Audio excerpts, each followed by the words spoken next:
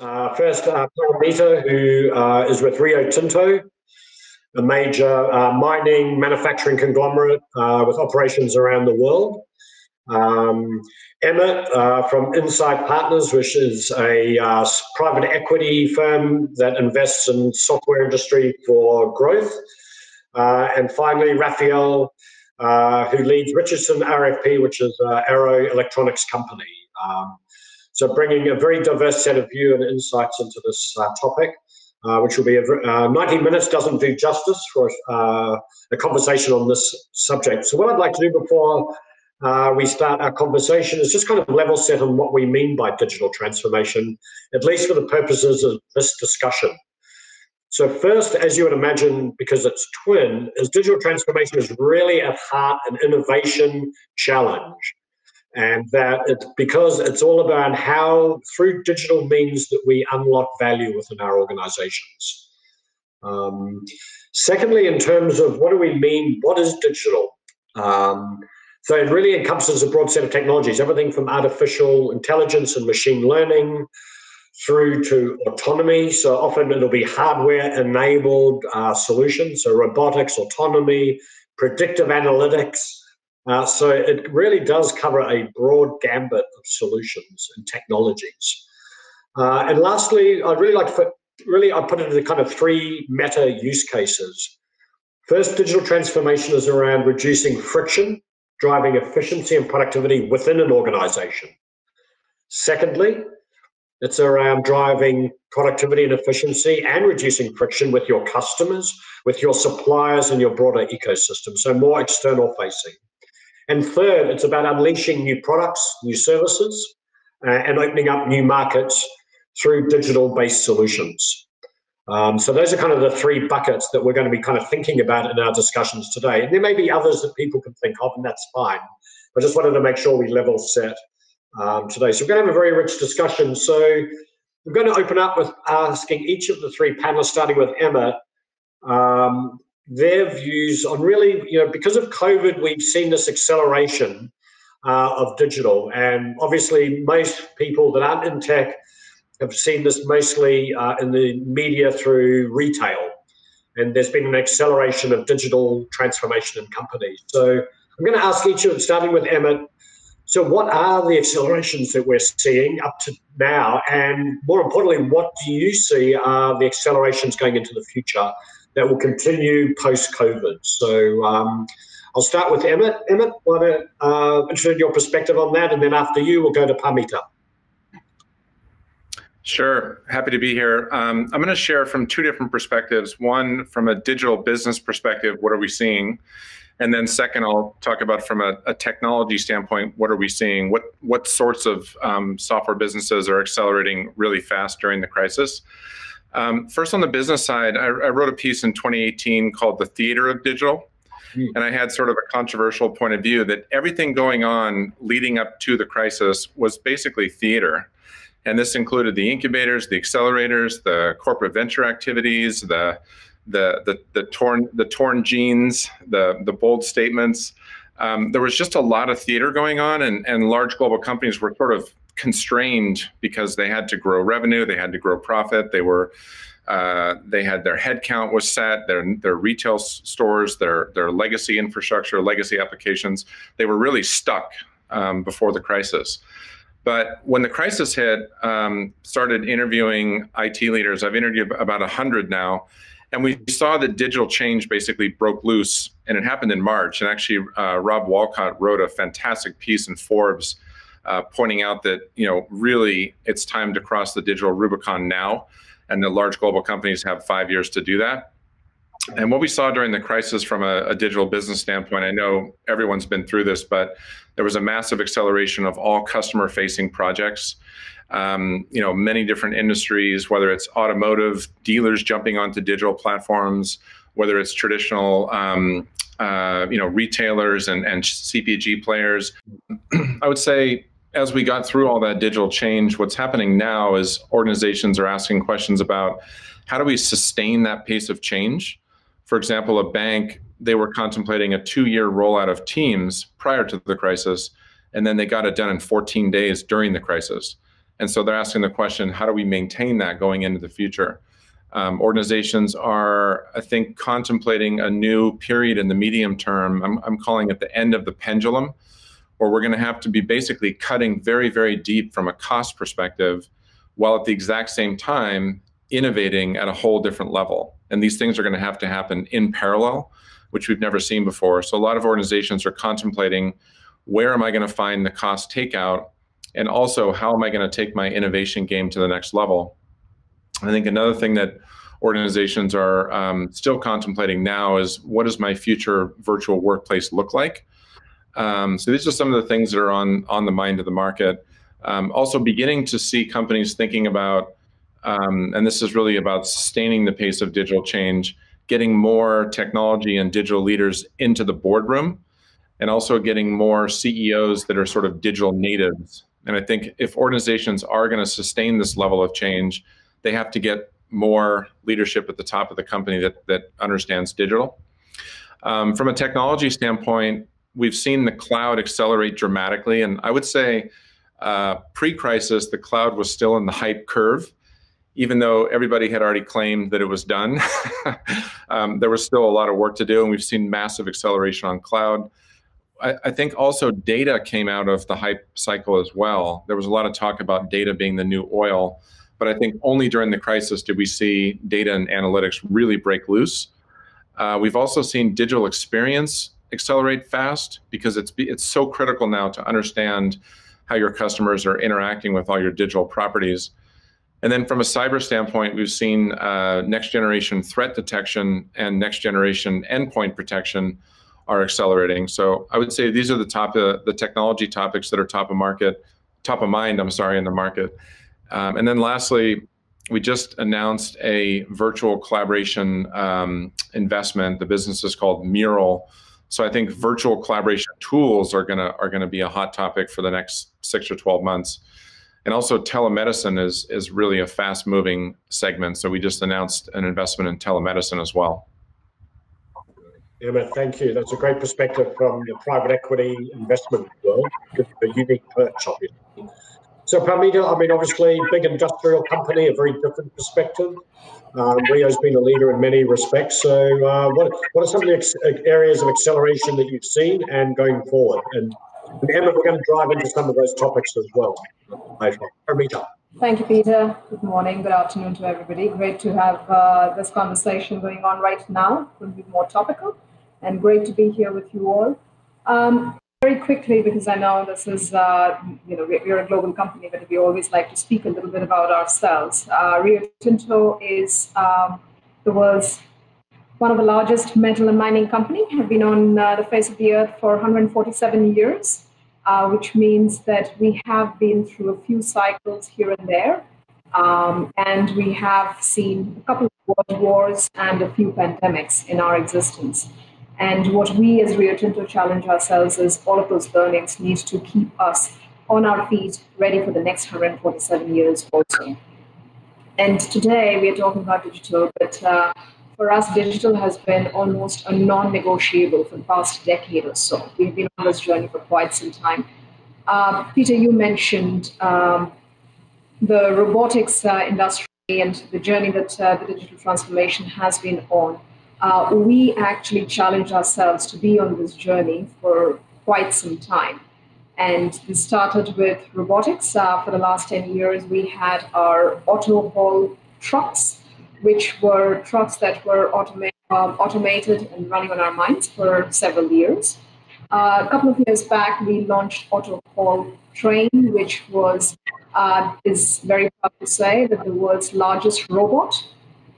We are the world's largest iron ore producer, and for us, this train basically commutes our production from Western Australia all the way to the ports, 1,500 kilometers, running by itself and operated by one person who sits at our Perth operations center 1,700 kilometers away.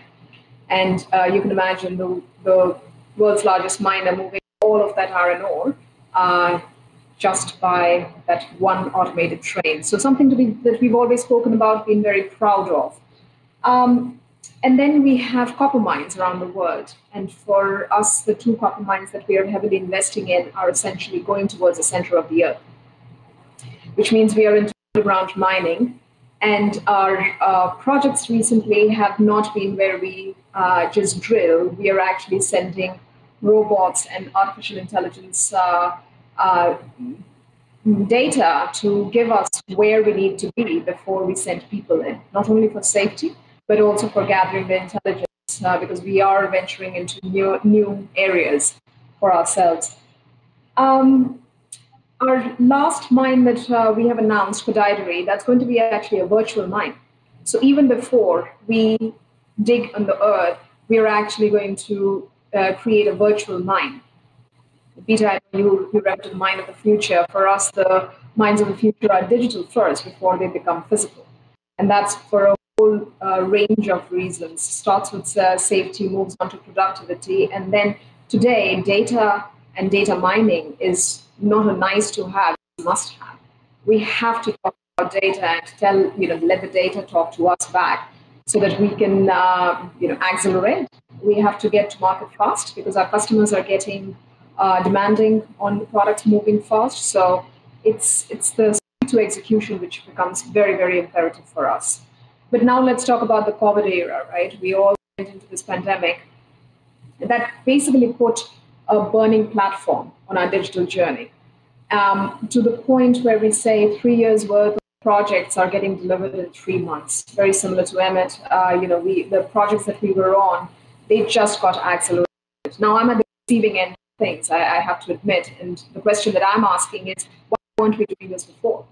Why weren't we on this accelerated platform before? Because we could have achieved so much more that we are doing in the COVID timeframe. I'll give you a few examples of things that we are looking at right now.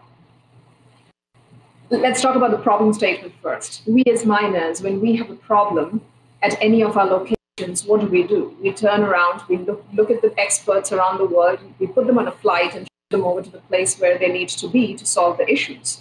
Well, with COVID, we realized we can't put them on a flight. We cannot get them to different jurisdictions because every location has a different requirement for quarantine and so on. And we cannot really move people around as fast. And we cannot get people together.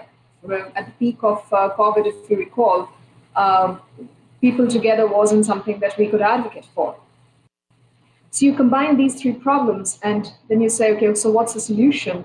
Well, it's digital. Because we had all that data. We were always using AI, machine learning, AR, VR. Now we combined all of that and said, we're going to bring that data back to the people who are sitting at home and ensure that they are able to solve those problems virtually. So, we are actually mining through a virtual reality right about today. And then, Peter, you also mentioned that the customer front is very critical. That everything that you do, that's more on productivity and keeping business running as usual. And we are deemed essential services for almost every jurisdiction that we work in, which means we have to keep our production running. But we also have to address our customers' requirements, which means we have to provide solutions to our customers. And we are now venturing into areas like blockchain and saying, how do we ensure that not only for our productivity, but also for traceability and tracking purposes, we are able to give our customers solutions such that they can give their customers a much more heavier level of assurance than where we are today. So blockchain is one. I would say we are experimenting with everything that Emmet also mentioned. Teams is used in almost every office, and we went from, let's just put it this way, we went from a few offices around the world to 5,000 offices at homes, because our operational people are still working from our operational sites. We say majority of our people are still going to mines. Our offices suddenly became very spread out. And we are enabling our employees with the data, with the information, such that they can make rightful decisions. And if I can end on that last, I know Emmet also mentioned this, but COVID made us realize that there are two realities we are dealing with. Mental health, physical well-being of our employees who are juggling with work from home along with family at home. So managing work your work-related requirements along with your family-related requirements, which is quite a juggle. It can put a strain on people. And at the same time, the demand of things are increasing exponentially. You cannot go to office to have printouts and all the processes that were manual cannot keep going on as usual. So we are keeping digital as a real solid toolkit for us to accelerate towards this 21st century digital transformation that we are in today. I'll stop there, Peter. Looking forward to the rest of the discussion. Thanks very much. A perspective from a 140-year-old company, industrial company. Exciting to see you doing that journey. So far I've got 2 years of work done in 14 days, 3 years and 3 months. Goodness. We're going to have a bit of a discussion about that. Rafael, I mean, you have a totally different approach. You're providing electronic and IoT solutions to companies. You've got your own company, obviously. What are you seeing as big trends? Because you're talking to a lot of companies, obviously. So what are your big trends, acceleration? I was like, Peter, I was in Wuhan early December. By the end of January, my team was getting ready to celebrate the Chinese New Year. And immediately they went into lockdown in all countries. I mean, Asian countries first, China, Singapore, Taiwan. Then by end of February, Europe moved to that lockdown. And then March, we started seeing the lockdown in the Americas. So the speed of this transformation has accelerated. I would call it even we exceeded the light speed, which is normally a limit, not only for businesses, Peter, but also for our society. So like Emmet and Paramita mentioned, we shifted working, studying, interacting, conducting business from homes in a matter of weeks. Retail, entertainment, healthcare, wellness, work, human interaction shifted entirely digitally, which is amazing. I mean, if you look in the history of humanity, few weeks or months, it's like nanoseconds. So I think this speed of transformation is really amazing. There is another thing what I believe is happening. All the crises that we went through, like 9/11 or 2008, 2009, created really an impressive waves of innovation. And that we saw that in post-2008 crisis, that exponential growth of platforms, digital platforms like Airbnb and Uber and Netflix and Amazon. I believe that this global crisis or this pandemic that we are living will accelerate this disruption. So the demand for IoT solution, for example, is skyrocketing. I mean, we're seeing the same thing. I mean, companies are talking about deploying IoT solution for over years, and they've been, most of the cases, failing. And now they are accelerating the adoption of these new technologies. The same thing with supply chain. I mean, we've seen massive disruption in supply chain, and we're still going through that supply chain. So there is a lot of innovation going in the supply chain also. So I believe that the amplitude of changes ahead of us are massive. I really believe in that notorious disruptors will be disrupted. A little virus disrupted Airbnb or Uber. People don't use Airbnb easily as before because they are worried about this disruption done by a virus. So how do we imagine, Peter, that pre-COVID-19, health authorities will share DNA sequence of a novel virus so quickly? Have you imagined that, very bureaucratic health organization around the globe would be approving vaccine trials in a matter of weeks versus years? So this transformation wave really ahead of us will accelerate the deployment of Industry 4.0 or the fourth digital transformation. So for us as a company, as an organization, we see really a lot of opportunity to grow and create new value stream for our customers and partners. And it's really an exciting time. Great. Rafael, thank you very much. It really is. So let's dive into one of these areas. So I was at the Fortune Brainstorm Tech Conference last July, and this is weaving together two things. In the target, the VP of Strategy said that digital transformation is not a technology issue. It's an issue of working, how we work, our mindset, and our approach, which wrapped up is the culture of a company. You guys have mentioned, how do you, and I've interviewed about 15 CEOs for a paper that I published, that, and every one of them said, Emmet, you brought this up, Paramita, is how do you maintain the urgency in a company that enables us to do things in months that were planned for years? And they're all worried that the companies will just snap back. If you put those two things together, I think it's a pretty powerful notion. So how do you make sure you keep this? Because I'm a little skeptical that companies will be able to maintain this, because crises are a mother of all invention. So I'll start with you, Paramita, and then go to Emmet, or then to Rafael, then to Emmet, reverse order. So Paramita, how in Rio are you thinking about why you've done this amazing? How do you make sure you don't snap back? And is there inventive technology? How do you, so is the guy right? Peter, I can completely understand your skepticism about companies falling back to its natural, natural inertia of doing things at a slower pace than going through the bureaucracy and the red tape. What I would start by saying, do we have a choice in giving up the momentum that we have today? Because what we don't have assurance of is today we have COVID, but what we don't know about tomorrow? And what we are hearing from the health authorities is this is only the start. So there could be many more such disruptions, whether it's on the health side or otherwise, that we are projecting. And if you take 9 months back, we were not talking about COVID, but one of the topics that we were definitely talking about was climate change. Climate change was paramount in front of everybody's minds and mindset. And we were challenging ourselves on what do companies do to deliver on climate change. Guess what? Digital was coming across as a solution even then. But you have to use your data better. You have to use your data smarter to ensure that we are mining it for something which is productive for the future.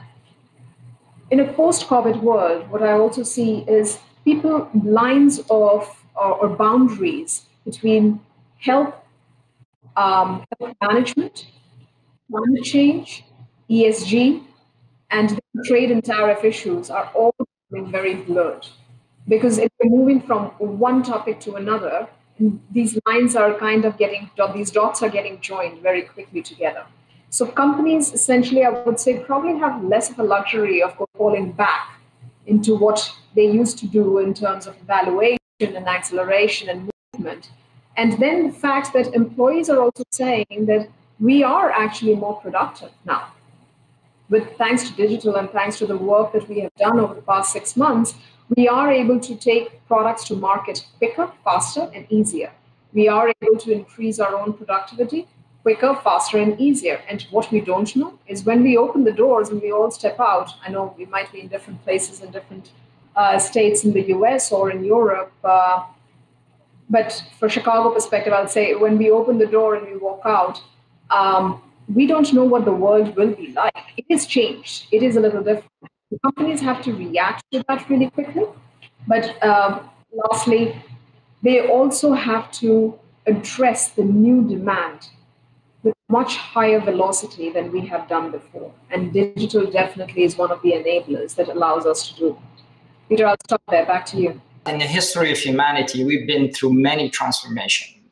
I just remind people that we went through a first industrial, second, a third industrial, and this is the fourth. And maybe there would be a fifth and a sixth. So I'd like to share with you our digital transformation, our journey as an organization, and how we help customers address their challenges in their digital transformation. Just to highlight a little bit of our experience, what worked, what didn't work. So our digital transformation journey, Peter, started many years ago and evolved in several phases. I know very little company, even if they've been successful in digital transformation, they have been mature digitally. So I think there is a constant evolution, and this period of crisis is just accelerating it, but it's not ending it. So I think that even as a company, we will continue to evolve in our transformation. So to become a digital transformation therapist like we want to be to our customers, we started our journey first by conducting our digital transformation analysis in ourselves. So let me explain what I mean by that. So we are very focused in RF technology and IoT.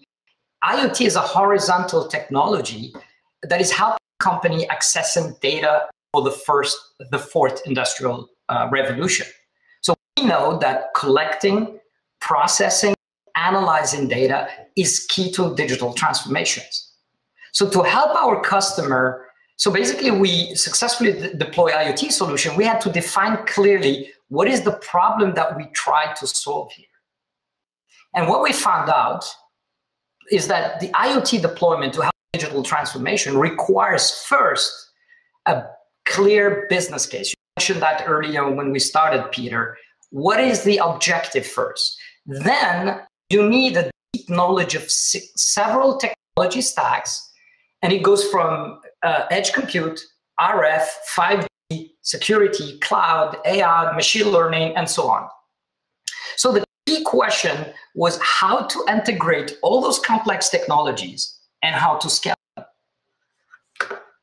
But at the same time, we found is that the markets in all the world were shifting from a traditional economy to a membership economy. Okay, so we had to not only transform our go-to-market, but also our business model.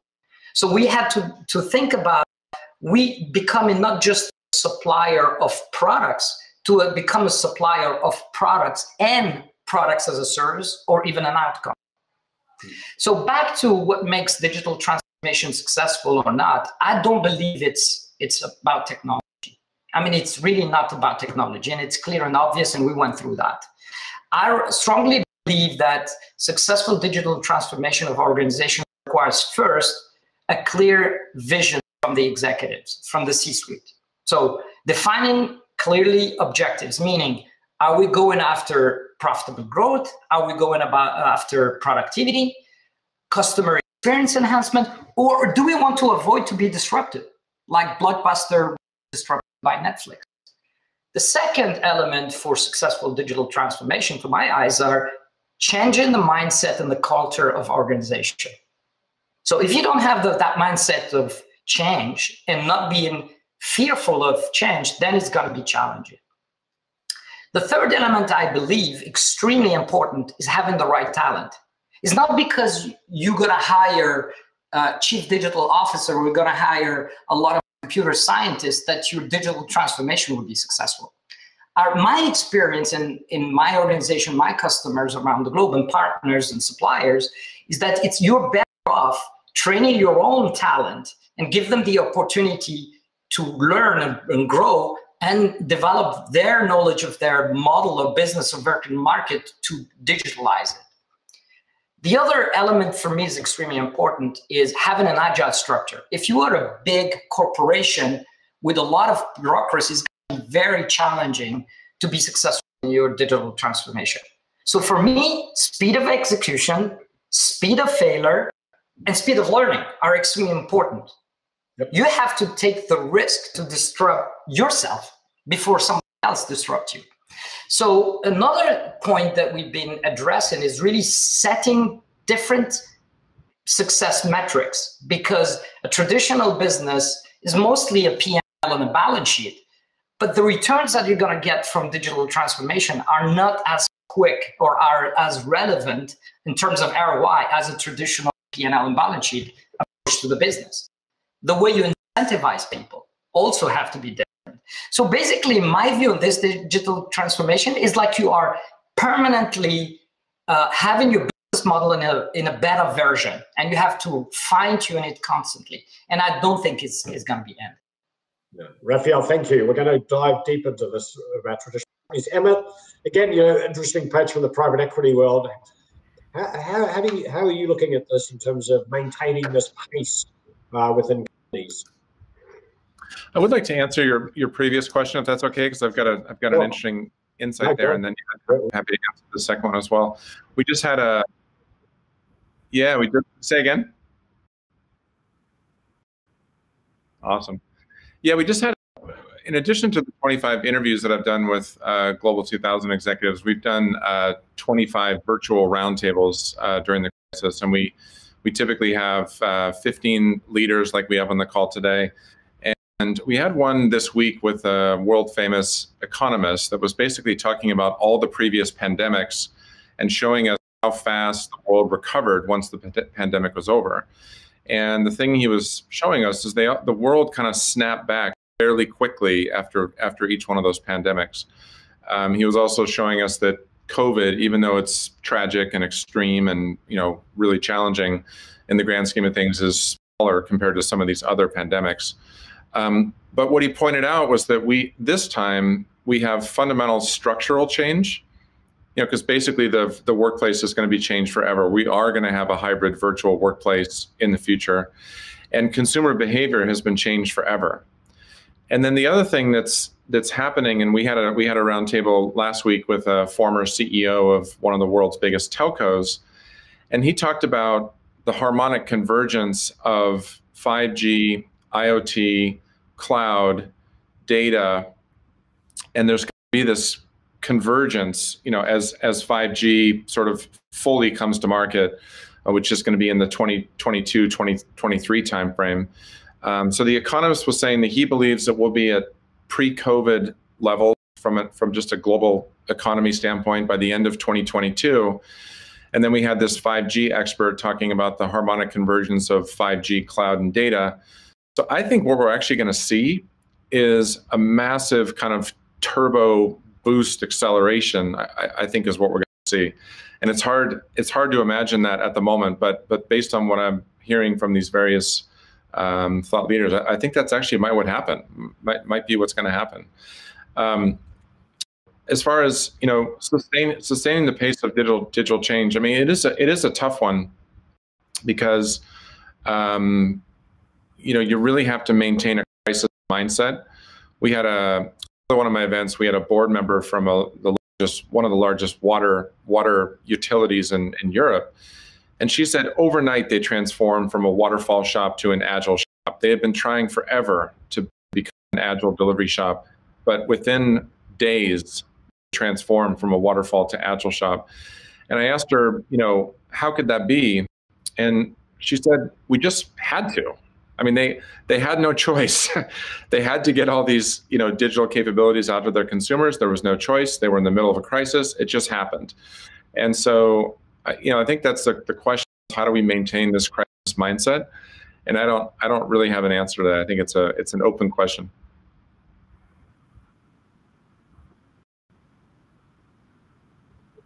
And I've written a lot about this, and it up at the Fortune Brainstorm Tech, we have the CEOs of Walmart and Target and mattress companies, so a lot of people talking, and it was that traditional incumbent companies, not tech companies like Amazon, right through to emerging companies, the likes that Emmet invests in, is that traditional companies will not be the disruptors. They focus using digital transformation to drive efficiency and cost, and aren't very good at driving it into new products and services in new markets, which is what tech companies. Amazon and also the markets don't reward high growth, low profit traditional companies. Amazon gets away with equity growth, not profit growth, and therefore is a dangerous competitor with vast resources and acts like a startup at speed. So do you think traditional companies, and the other fact is there's been analysis done that 80% of digital projects fail at traditional companies. Okay, so when you put this all together, and notwithstanding, we've seen Walmart and Target do amazing things because of a crisis, do you think these traditional companies will succeed in their digital transformations to create value, or will they be disrupted by other companies, full stop? And there's always going to be exceptions. So, Paramita, you're a traditional company, so I'll start with you and then go to you, Emmet, and then Rafael. So, Paramita, what do you think? Peter, I can't get away from being called a traditional company after just claiming that we have 147. You got just with it. That's a label. Absolutely, I accept that. But I will say that in Rio, the success factor that we have and how we kind of position ourselves in saying the legacy that we are living in is the work that has been done for the last 147 years. And the work that we'll be doing is setting the tone for the next 147. So in case you didn't get that, we intend to be here for a very long time. But what we also do is we actually say that we are a 147-year-old company that has to challenge itself of thinking like a startup every day. We are not going to say that we are a startup, but we are pushing and Rafael mentioned the talent, we are pushing the new generation of talent to come in and challenge us and saying, okay, what does it take to act and behave like a startup internally? Externally, we are still a commodity player. We make iron ore, we make copper. Yes, I should have started. We also make diamonds. We actually get diamonds out of the earth. That usually attracts attention. We make aluminium. We make borates that goes into your borax and fertilizers. But at the end of the day, we are a company that digs stuff and moves them around the world. And while we have done that for 147 years, which means we not only have the customer interaction, the customer network, and their faith in us, we also have the data of the past 147 years to know how do you manage through different cycles, different issues, different challenges, including things like World War. We were there when the world wars were taking place, whether it's the first or the second. How do you use that experience to better us for the next 147 years? Now, enough about the timeline, but I do want to address your question, and probably I'll address something that Rafael mentioned, that as a traditional company, even if we are actually a traditional company, the skepticism comes, how do you make digital work? And the reason I mentioned all our different products is each of them have a different go-to-market strategy. And it first starts with thinking about each product line in two segments. One is those who have to make them best, make them well, and make sure you're concentrating on just making them.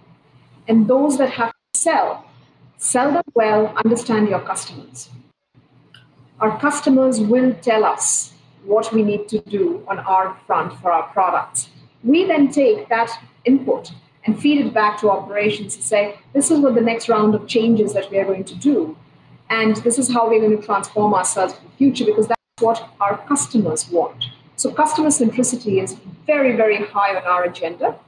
And we always say, listen to the market will give you the feelers. We cannot avoid them. We feed that back into the people who actually have made their living and are fantastic at delivering projects and making stuff that we go out and take to the market for human progress. But then there is a second tranche, Peter, that you were referring to is, are we going to succeed in this digital world, in this digital transformation, if as a traditional, I'm going to air quote that because I'm going to challenge all of you to call me a traditional company, but as a traditional company, do we succeed in the digital world? And I believe, Peter, you also mentioned, and I think it was corroborated across the panel members, that a learning from the COVID is the immense amount of collaboration that took place. And frankly, we couldn't have survived if the world hadn't come together. On one hand, we had a great humanitarian issue where people, we lost several, I won't even get the number to depress the room, but we have lost people. On the other hand, this COVID has also told us that humanity comes together in an unprecedented way. And it's a shame that it's this kind of a pandemic to really bring this point to the forefront. But humanity came together, companies came together, governments came together. And this is the first time that government, companies, and people, consumers, are all actually coming together, even in saying, we need to fix this issue for humanity first. But in doing that, one of the things that came across was the need for partnership and the need for collaboration. We are not going to claim to be the likes of Amazon, Google, Apple, or other tech companies. We make stuff. We live on the tangible products that we make. But at the same time, the partnership is very alive. And for that, we actually give full credit to our partners in the supply chain that we have. They stepped up to it as much as we demanded a change in our approach. They stepped up with us, whether it's our haul truck providers across the world. One of them sits right here in Chicago, or if it's the people who actually provide the services, whether it's the Teams or Outlook and the Cisco's of the world, to ensure that we are able to deliver and keep our work going seamlessly. Now, on the other hand, the collaboration has to extend to our partners. We also have stepped up to our partners to say, what do you need? And for those who are more customer-facing companies, those companies who are our customers are actually getting indication of the new world that we are going into. Consumer behavior, I think one of us mentioned, consumer behaviors not forever changed. And this consumer behavior is the signals are coming back to us. And we have to step up and make sure that we are providing solutions to our customers to help them address those new consumer behaviors. So I want to emphasize that whether it's traditional or non-traditional companies, whether it's disruptive or non-disruptive, I will say that if we've lived through 147 years, we've gone through a few disruptions in our existence. And the one thing that we do know is always hear your customers, make sure you're in partnership mode, and always listen to the communities and the suppliers, because there are signals, and we will need this whole ecosystem to work together. And what COVID gives us as a clear example is when different companies, different supply chains work together, we can deliver stuff. Vaccines can get done, and research can be done in a short time frame. Acceleration of the approvals can happen in a shorter frame, and we are keeping our fingers crossed that the distribution of the vaccine will also take place in a very short time frame. So my only thing will be collaboration and partnership is absolutely good. Cool. And I think that collaboration ecosystem is important. And maybe when you're responding to this, can you also address this issue? Because I think this ecosystem, Professor Mahan Sani from Kellogg wrote, where our innovation is only as powerful as the ecosystem that we have around us. I mean, so when you look at the non-tech versus the tech industry, but also startups, and you guys are invested in companies like Shopify, Alteryx. Love Alteryx, they're just down the road from me here in Southern California. Great company. Awesome. Yeah, but this ecosystem, the role of startups with non-tech companies as part of that success factor. Do you want to kind of amplify in that area too, please? Thank you. Yeah, I'll do both. I mean, what's fascinating, Insight Partners, as you mentioned earlier, is a scale-up private equity investor, and we're tracking about 200,000 software companies globally that have gotten Series A money or more. And our investment model is we want to catch them at the inflection point. So when the business unlocks and they start growing 100% or more, we want to invest at that moment. And what's, I guess, frightening in some ways is we only find 250 of those companies globally. Out of 200,000, we only find 250 at that inflection point. And then we down select to about 50 investments per year. What causes that inflection point is market timing. That's what causes the acceleration. If you think back to what I was saying earlier about the virtual collaboration tool, they've been in business 8 years, but now with COVID, their business has completely unlocked. Same thing with telemedicine. That business had been around for quite some time. And the adoption of telemedicine had been quote unquote anemic. But then with COVID, it completely unlocked. So timing is everything.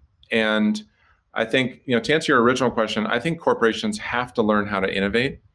And my view for quite some time is I think spin-outs are ultimately the survival move, right? These large companies have extraordinary assets. They have customers, they have data, they have infrastructure, they have a lot of incredible assets.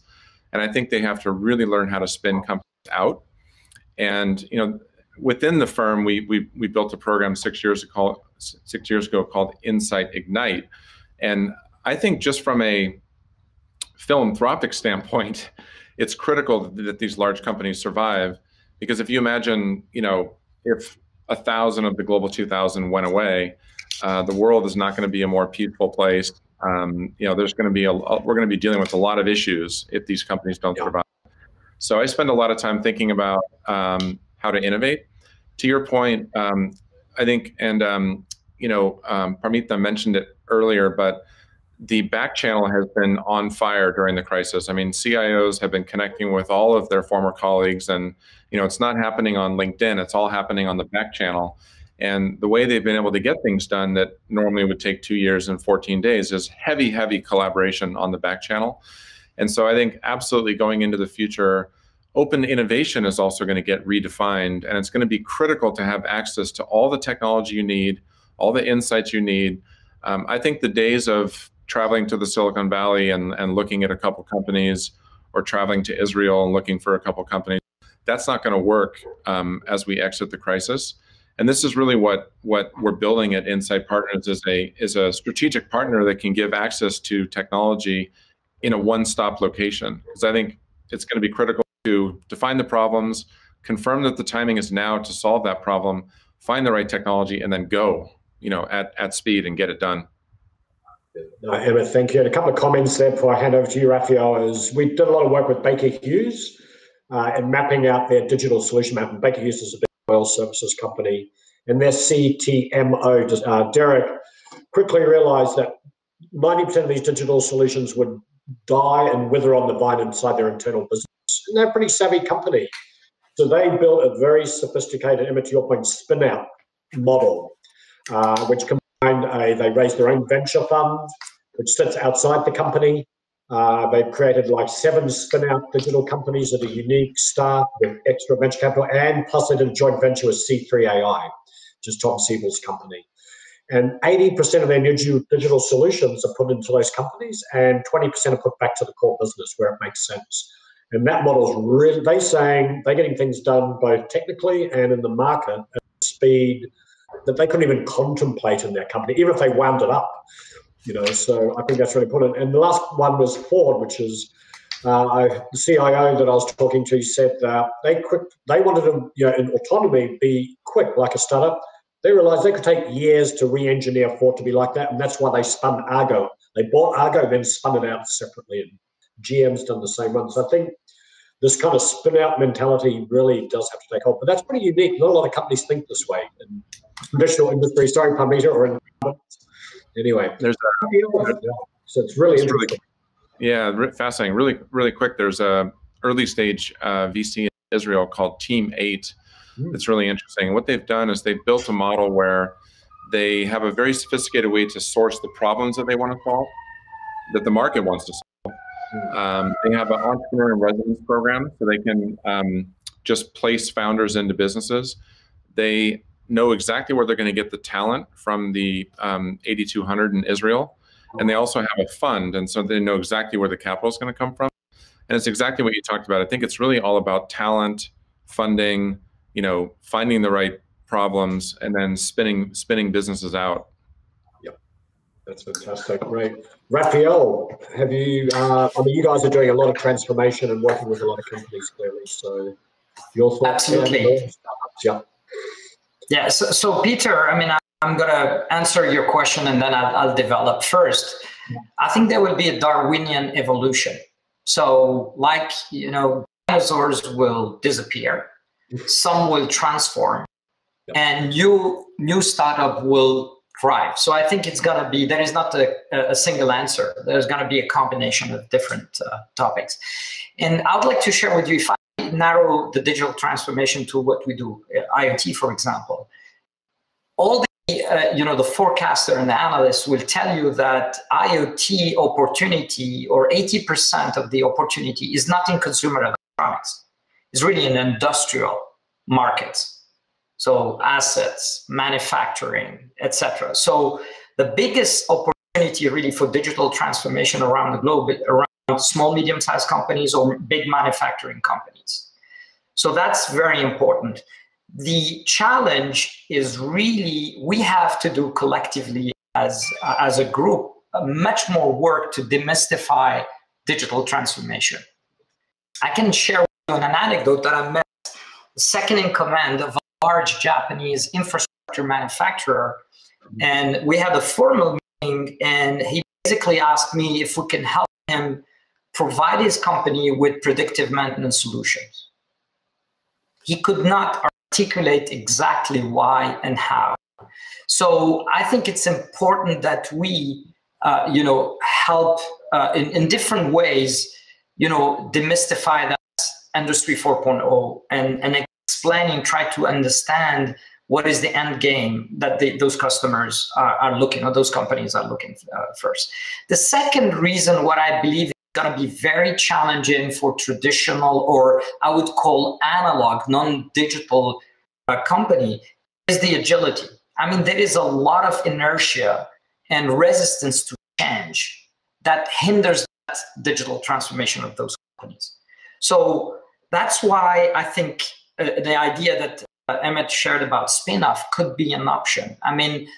There is a lot of reflection done in our customer base or supplier bases, basically creating kind of startup, not in that bureaucratic, cumbersome, slow-moving organization, but very close to the organization, but not too far. So because the risk is that those initiatives of innovation will rejected, like a transplant of an organ into a traditional organization.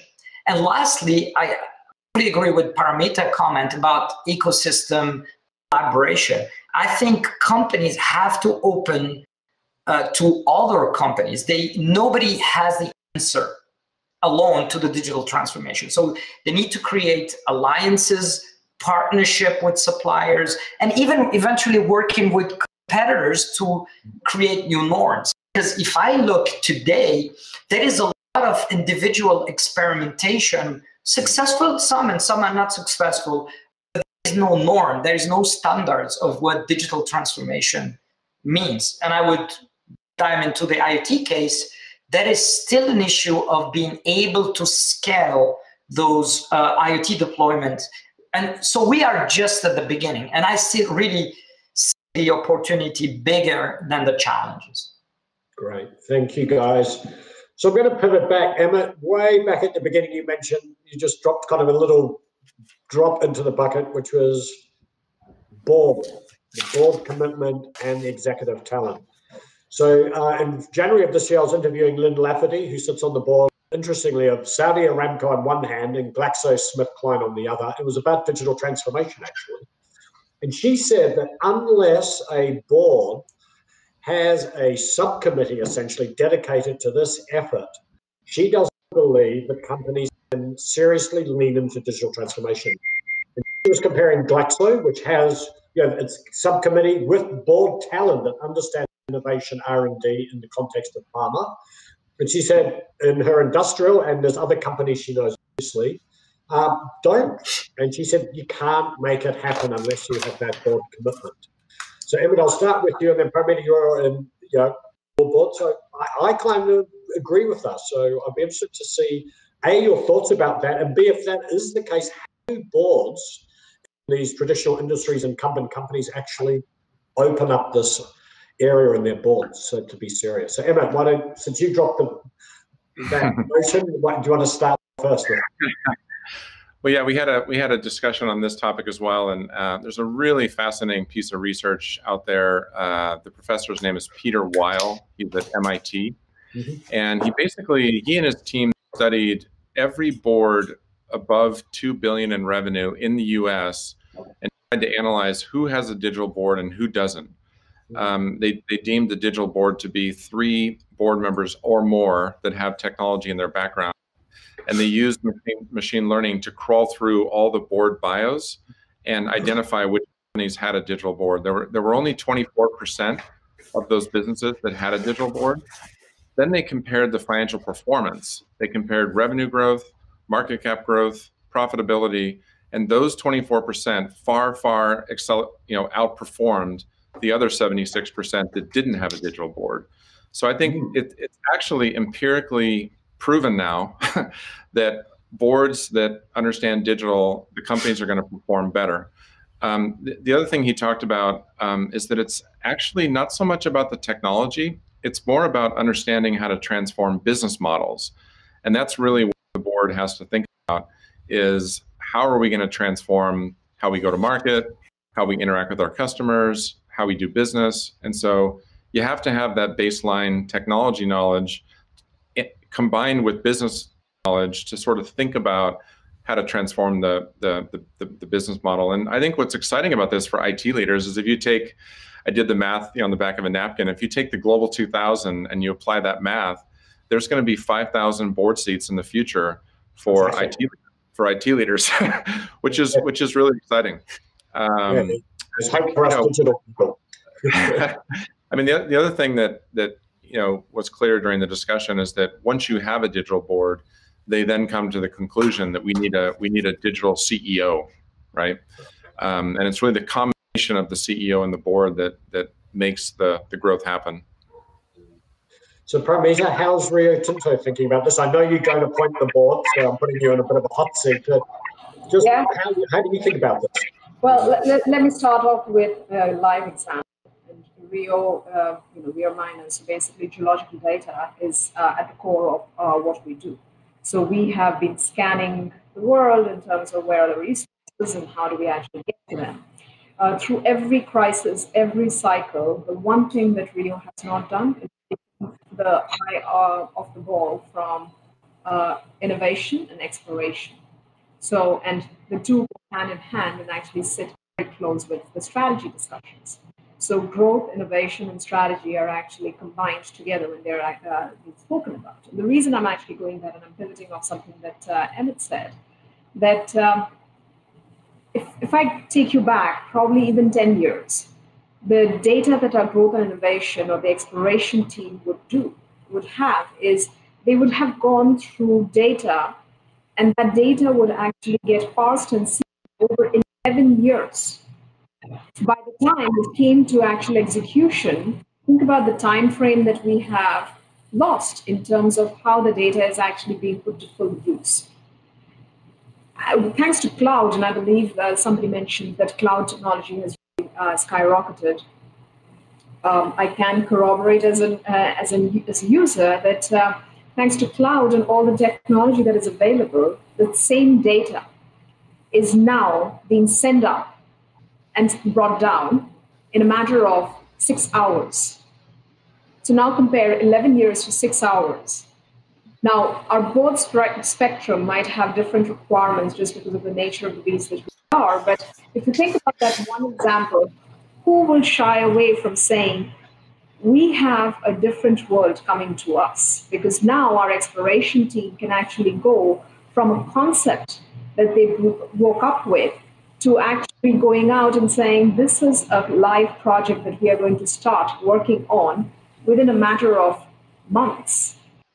And the board is looking for that acceleration of projects. The board is looking for that acceleration of ideas coming back to us, because one thing we do know, that buildings are still getting made, cars are still getting manufactured. We will still keep drinking from our cans. And what we learned was when there is a pandemic and people are not feeling that well, they like to stay at home and they like to drink beer, they like to drink their Coke, and they use cans. So our metal is going, our materials are going to every place where human progress still needs to continue.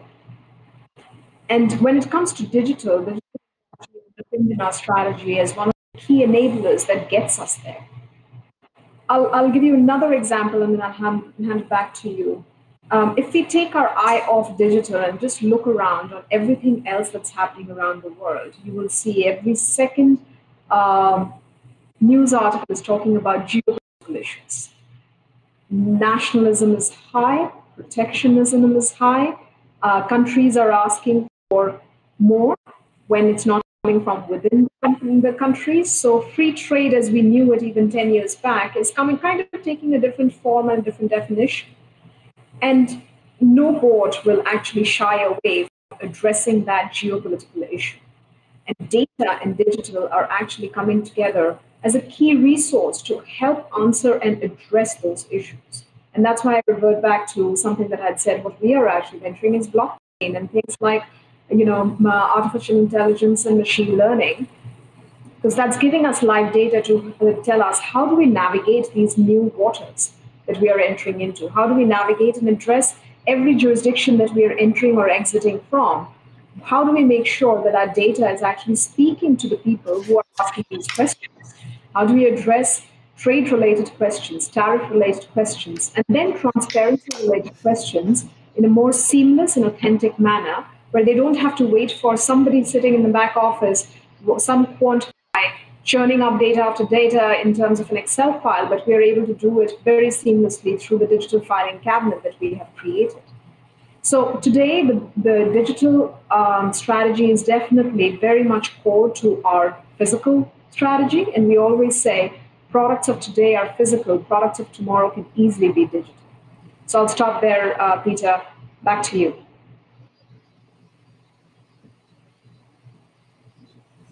I'm actually frozen on that. Maybe it's frozen. Yeah, maybe I jump in and answer Peter's question. So I fully agree with you, Emmet. Of course, digital boards and digital CEOs are very important in making digital transformation successful. But I would go one level beyond that. I really believe, and I've seen that, you've probably seen the same, that shareholder and stakeholder in general have to embrace also digital transformation. And I'll give you a couple of examples. Here in Chicago, in the Midwest, on the Rust Belt, as well as Mittelstand companies in Germany, for example, there is the market valuation of hardware company is maybe 5 to 7 times less than SaaS companies, for example, or services companies. So there is much more tolerance towards innovative companies and their market valuation than traditional companies. So that's make it very difficult to shift, even if the CEO and the board is very supportive in those digital transformation. I'll give you an example. I mean, we all know about Amazon. I mean, the market was tolerant around Amazon not making any OI or profit for several years. If it's a traditional hardware, Mittelstand German or Asian or American company, in hardware, we will not have any tolerance for losses. So I think that that's something that that needs to be addressed already, and tolerance of traditional company going through their digital transformation. And that's a good point. I think what's interesting. Are you there? Yeah. Sorry, we have our technical expert back. We lost Peter.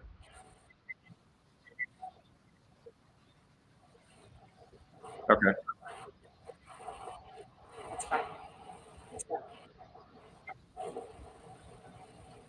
Oh, I'm back. Great. We missed you. Perfect. Thanks, Brian.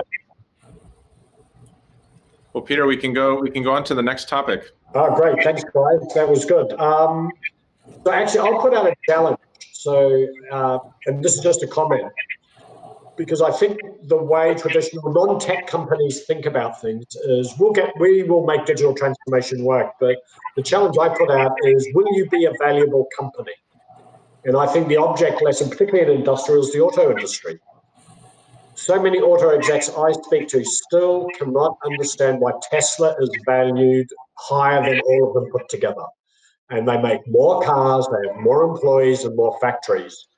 And that's because the market has determined that Tesla is the future and they're not. And because it's operating in all the things, Rafael, you mentioned, at speed, with vision, with execution, with the talent. And even though it's small relative to the others, it's way more valuable. So I think that's a big challenge to incumbent companies. You may still be around and you'll still be valuable and you still have big revenue, but you won't be valuable relative to the disruptors. So I was putting that out there, because Tesla is not an auto company. It is a digital company that just happens to make things. So anyway, I'll put that out there for what it's worth. I got slightly disrupted with my own line of thinking now. Let me think where I want to go.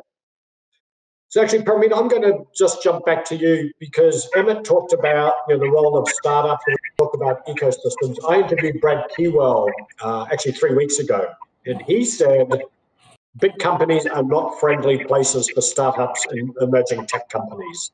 And he said traditional companies should have a chief startup officer that should make those big companies a friendly receiver. And I sit on boards of startups, and I sit on venture fund boards. Most of the companies have a nightmare with large companies. It just kills them. So how do you think about that? Are you talking about ecosystem, collaboration, partnering? You're an incumbent. How do you make yourself a friendly place, a friendly receiver, I guess, for these emerging companies? Peter, I can just hear Brad say that, because he's definitely said that to me. Yes. So, and if you think about it from his experience, from where he's having actually started 26 such companies, you have to take his point into consideration. Now, on the other flip side, and he's heard me say this, that we cannot pretend, after having been a traditional company, to suddenly behave like a startup overnight. But what we say is, think like a startup company, but you still have to do things a little differently. And the previous topic was around board. If you think about a publicly traded company and the amount of compliance and the amount of vigilance that the board and the executive committee has to have in ensuring that we are doing what we should do as a publicly traded company. The asks are completely different. And here is a challenge back to the panel from my side as a traditional, having been casted as a traditional company by almost all of you now. The challenge back is digital transformation is good, but alongside there has to be an equally disruptive movement around cybersecurity. You cannot go on a path of digital transformation without ensuring that your house foundation and everything that you hold true to the world today is disrupted. And every investor, every shareholder, every employee, every board member, every CEO and his or her executive team is going to be wondering about that. Because it's easy to start up something and keep moving forward. Unless you've secured what you're moving into and out of, you cannot move forward. And today, and I'm sure each one of us will probably hear it, that whilst COVID has accelerated and put digital transformation on a burning platform, we are all looking back and saying, do we have our plugs plugged in at the right places? Are we secure? Because cybersecurity threats have also increased exponentially. And that's a big challenge that we have as having been around for a bit longer than a regular startup company, having gone through those phases where we have had challenges and had to manage through things, and answering to the shareholders and making sure that we are keeping their money safe and giving them the returns that is apt, we are doing it in a rightful way. Does that make the decision-making process longer than we have had in a regular startup? Absolutely. So full credence to Brad's comment. But the only thing that we have to secure is we take these big steps in a small fashion, but we take tiny steps every day, just to make sure that all those tiny steps, when we are taking, we know that we have secured our shareholders' interest at all times. We have secured our asset interest at all times. And we as Rio Tinto, I won't get into the number of billions, but we hold several billions of dollars of assets on our books. We have to make sure that we protect them, because this is a faith that the communities that we service and serve from have given us, the jurisdictions that we service and serve from have laid on us, and we cannot actually take that lightly as just living in the world. So Peter, back to you. Yeah, that's perfect.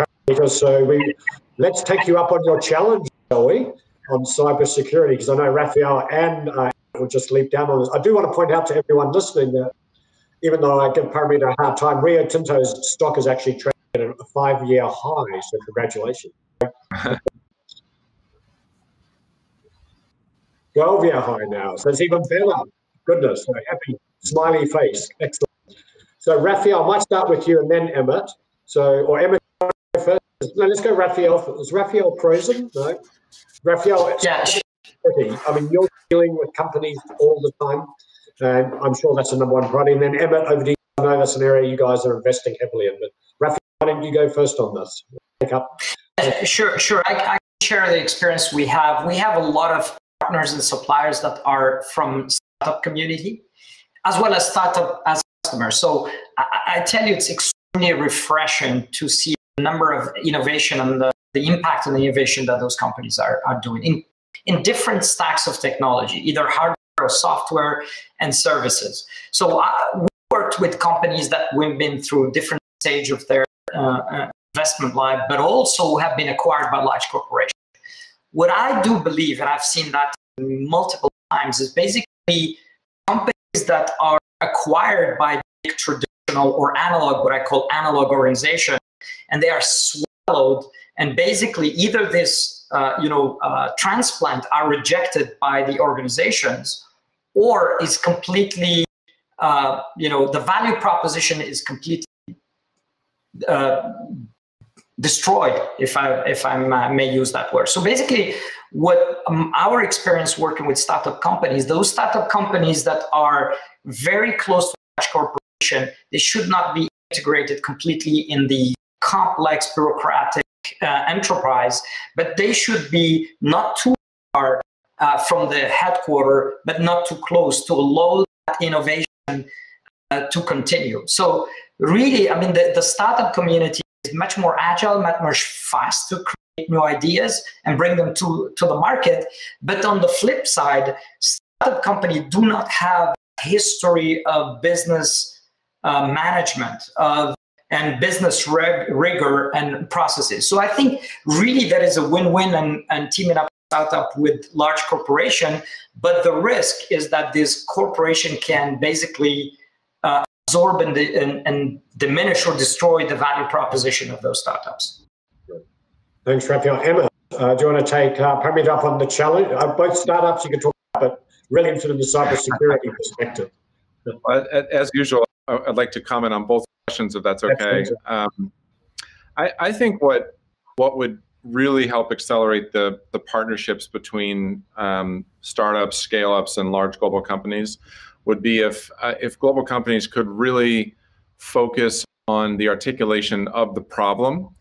I've noticed a lot, and this goes back to what I've seen at incubators and accelerators. There's a lot of thinking around solutioning, and I think if organizations can flip their mindset and not worry about the solution, but really just focus in on the problem and get to the point where they can articulate the problem in a very simple way, then I think it's relatively easy to match startups and scale-ups up against those problems and ultimately go solve them. So that'd be my advice on how to lower the friction on those partnerships. On cyber, I mean, my advice would be look for companies that are leveraging today's tech. For example, we invested in a business called Devo, which is disrupting the traditional machine data space. Splunk has been the dominant player there for a long time. Devo's using cloud native technology. They were born in AWS, and later they moved to GCP and Azure. And they can deliver the same capability for 10 cents on the dollar that's massively more scalable and massively more performant. So I think as a CIO, you want to make sure, is that business cloud native? We also just acquired a company called Armis, which is in the IoT space, and they're basically helping organizations understand how many agentless devices do I have, and that can be cameras, fish tanks, machines, etc. What are all the devices that don't run software that I have out there that can be penetrated? So they do a risk assessment of that, and then they can actually secure those devices. And the way they do that is they're sourcing from 300 million devices globally. And they're I'll use the silly analogy, the fish tank.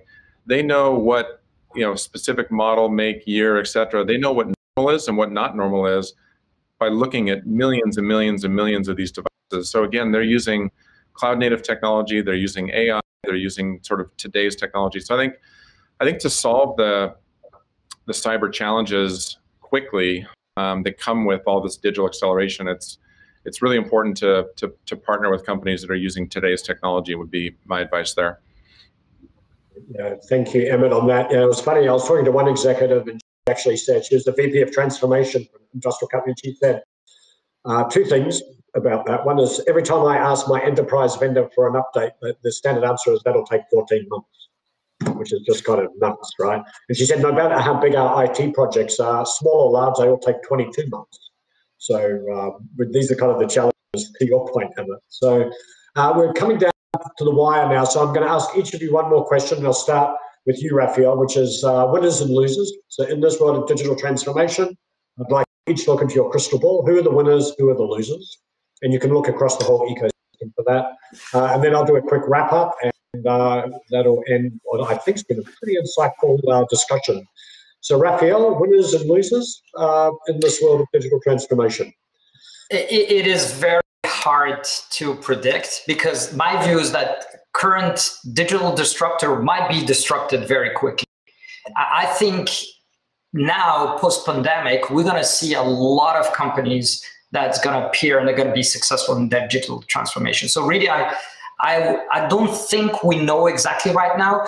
I would say that some companies, like if I take the IoT space, big names like Microsoft or Qualcomm, they have the ingredients to help companies to do their digital transformation. But at the same time, I really believe that newcomers are going to make also the difference. I mean, like Emmet mentioned, there is hundreds and thousands of companies that have very interesting value proposition.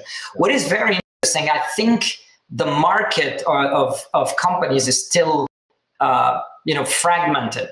I mean, we are not yet in the maturity of Industry 4.0 or the fourth digital transformation. We are really at the beginning. So I think there will be a lot of great bets to put on companies, both small and large. And I think we're going to be very much surprises. I think the key question I would put, not companies, but what are the technologies that are going to accelerate the digital transformation? Is it quantum computing? Is it really next level of AI?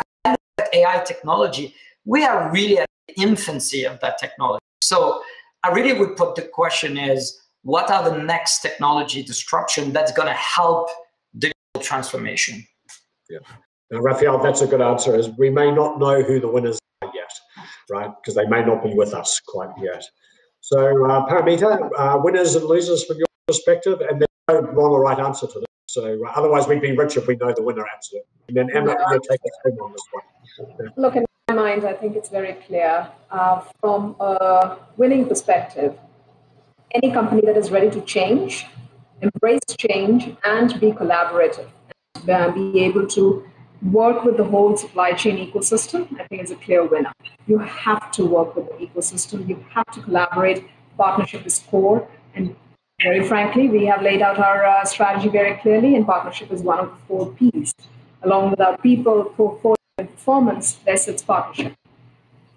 On the losing side, I would say anybody who's waiting and watching to see, let's see what the post-COVID world looks like, is probably going to be a little surprised when the doors open. And I use this word very carefully, when the doors open. We can define what happens out there today. We actually owe it to us and to humanity to change the world, redefine through this tectonic shift that has taken place in the past few months.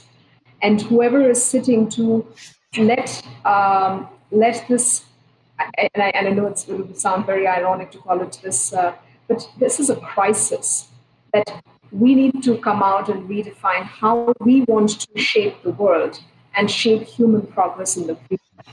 So whoever is waiting and watching, I wouldn't want to be on that shoe. Okay. So everyone listening, you need to examine yourself. Are you a waiter or a watcher, or embracing change and collaboration? So Emmet, again, I mean, this is the whole job of a fund, right? Picking winners and losers.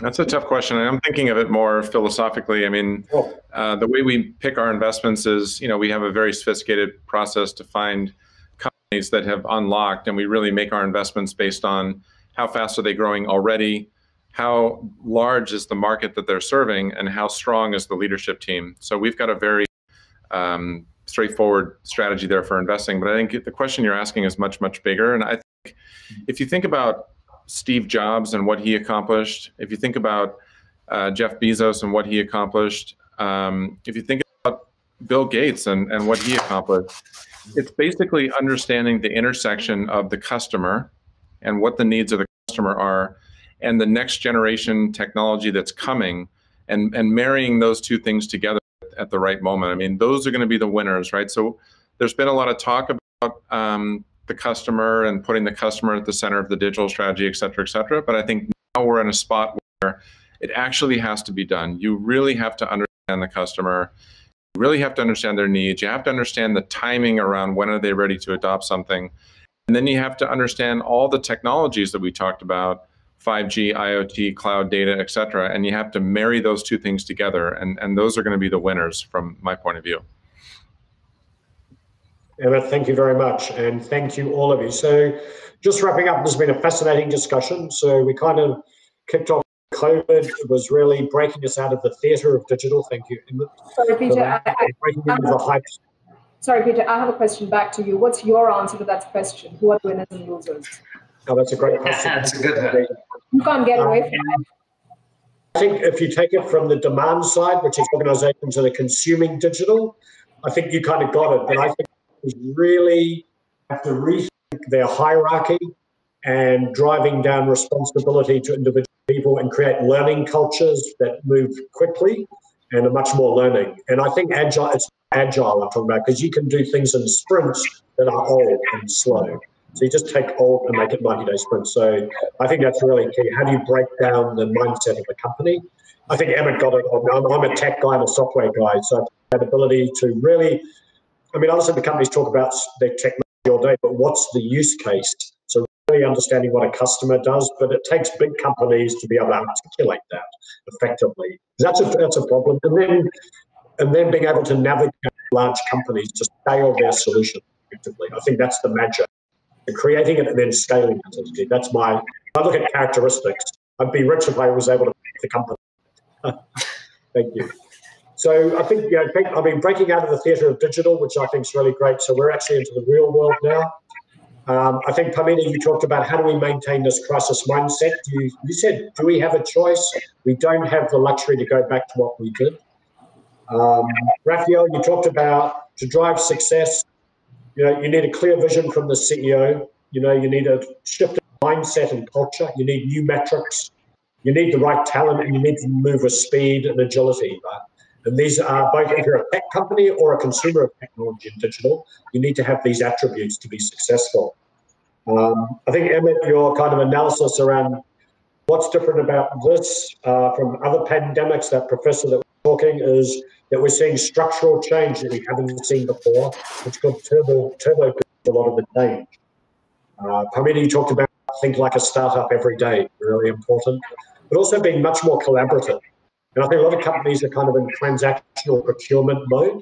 They need to be nurture an ecosystem, build it, and collaborate with it, and become friendly for startups, right?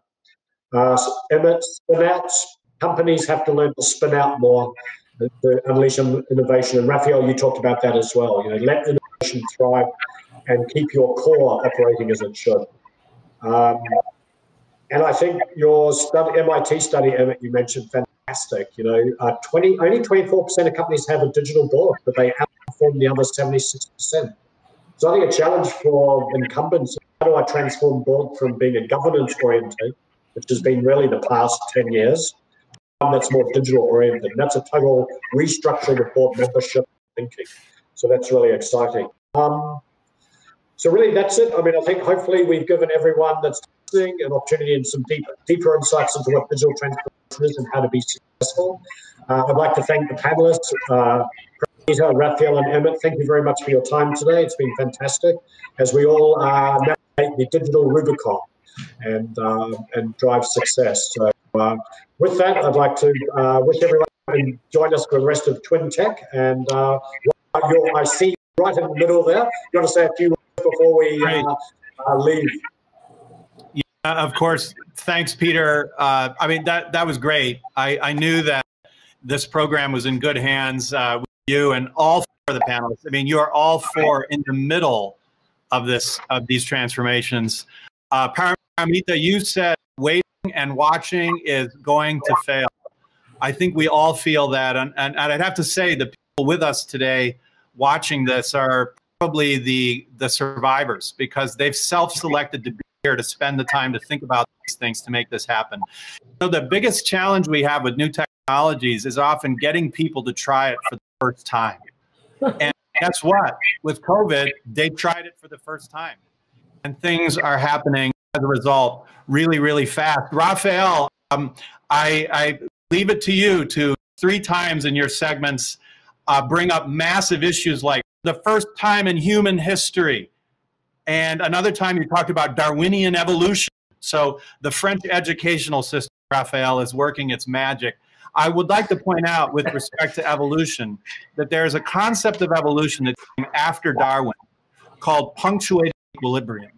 And what this says is most of evolution happens relatively slowly, ploddingly over many, many years. And then there are short periods of time when everything happens all at once. And this is the punctuation in which we are right now. Going through that, we have to set different metrics, as Rafael, you shared, to overcome the tyranny of the metrics that worked in the past, because they won't work in the future. Paramita, why weren't we doing this before? And I love the fact that you shared early on both the mental and physical well-being of your employees and your customers and your partners, as well as this radical shift for demand for things which if you think about it, a lot of the demand for services has been sucked over to demand for physical things because of the lockdown. And this is a rapid transformation of moving physical goods all over the world.